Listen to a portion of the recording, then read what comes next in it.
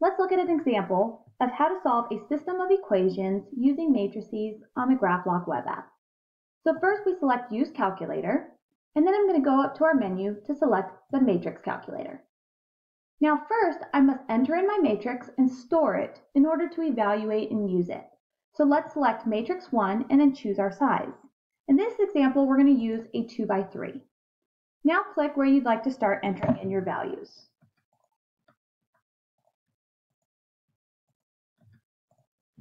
Now make sure you've entered it in correctly, and if so, we need to store it. So select Functions and then click Store, and it'll tell you matrix 1 is now stored.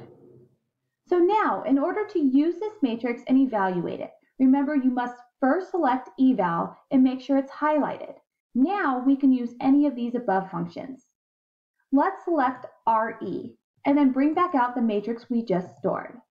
Equals, and what this tells us is that the X value is equal to 2 and the Y value is equal to 0.